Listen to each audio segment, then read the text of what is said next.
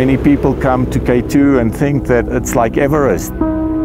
It is a mountain that I would like to conquer, but you cannot conquer a mountain.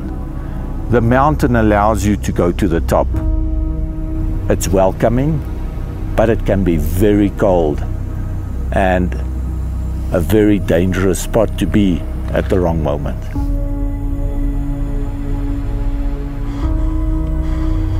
But it's the human being that actually makes the mountain dangerous.